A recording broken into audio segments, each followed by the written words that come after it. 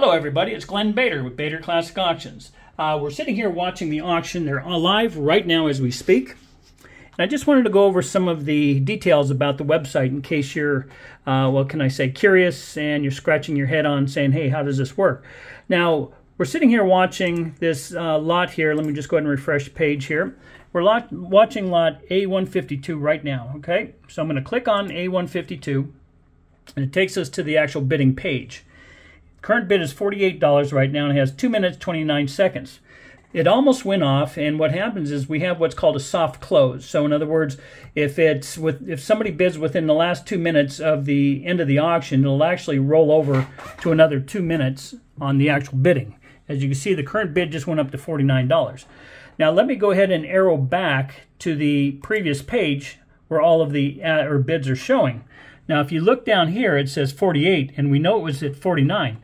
And what's happening is you just have to make sure you refresh this page to give you the most current bid number. Now this has nothing to do with the website. This has everything to do with the servers. If you're up on Google or whatever the case may be, when you arrow back, it's not refreshing the page. So you just have to make sure you right click, hit refresh, and it'll go ahead and give you the most current bid amount right there. So again, we're going to click on it. It says current bid $49. And I've got some guys, obviously a little bit of a bidding war here.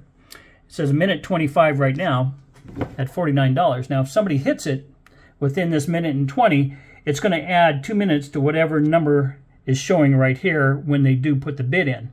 And if we're lucky, we may be able to see somebody tap it here within the next few seconds, so I don't make this video too long. So again, it's a 2 minute soft close. And when you arrow back to the previous page, make sure that you refresh it. Now we're down to 57 seconds here, and it's sitting at $49. This is for a bunch of Kawasaki muffler clamps and parts and so on. So let's just see if somebody's going to tap on it to see if it's going to go ahead and add another 2 minutes to the actual page. So, okay, and also when the clock runs down, if somebody bids on it in the last couple of seconds, as you may see here, okay, we're down to 0.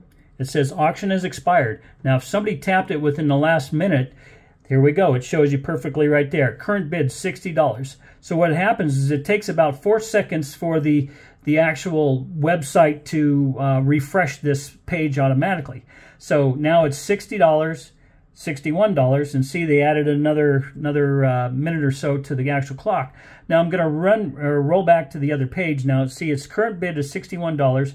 A152. So I'm going to arrow back to the previous page. Now see what that says? 49. So make sure you right click, refresh, and it'll show you the most current bid, $62. So again, anytime that you come back to this main page, make sure you refresh it. Now you can stay on this page and watch the bids, and it will give you the real-time bids as they come in.